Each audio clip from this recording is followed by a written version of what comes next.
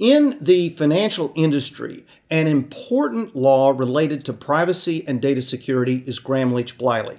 Gramm-Leach-Bliley applies to all financial institutions in the United States, which is a broadly defined concept. Financial institutions include not only banks and credit unions, but other organizations, even like a pawn shop that provide consumer loans. It also includes organizations that process consumer financial information. Gramm-Leach-Bliley provides for techniques that all of these financial institutions need to follow in order to secure consumer personally identifiable information.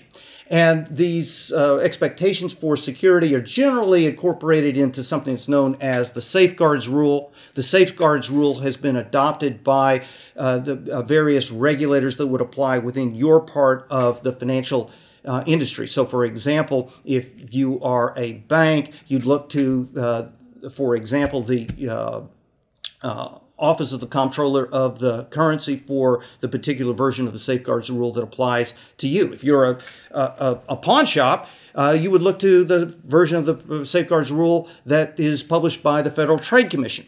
Broadly speaking, the Safeguards Rule has 5 major points that it expects a financial institution to cover in its security program. The first point is to designate a coordinator. So a coordinator would be a official within your organization who has the authority to implement controls and to review controls and ensure that the controls are actually in place for securing data.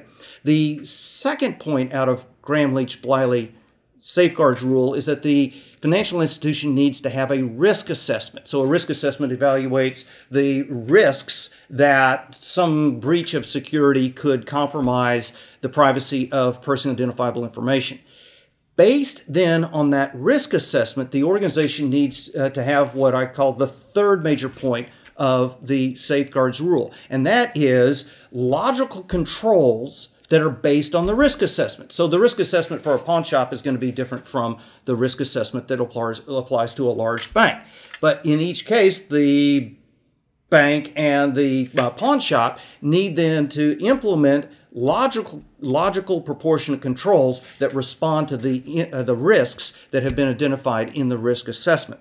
The fourth point in the Safeguards Rule is that the financial institution needs to ensure that it has appropriate controls with its vendors, those organizations who process data on behalf of the financial institution. And so, of course, the way to achieve those controls would be to have an appropriate contract with the vendor, have audit of the vendor, have certifications from the vendor to confirm that the vendor is implementing the appropriate types of controls and maybe reporting any security incidents or breaches that the vendor suffers.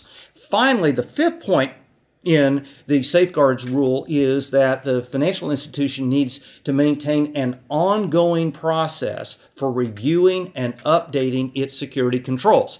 Hence, Gramm-Leach-Bliley is not a snapshot requirement. It's not just the requirement to go, snap, I'm looking at my security, I've confirmed my security is good, I'm done. Instead, Gramm-Leach-Bliley emphasizes through the Safeguards Rule that organizations have a never-ending requirement to be reviewing their controls and ensuring that they are secure and that their vendors have appropriate security for consumer personally identifiable information. In order to learn more about the course that I teach at the SANS Institute, you can click the link below. Also, another link below provides more information about me and my work in private practice.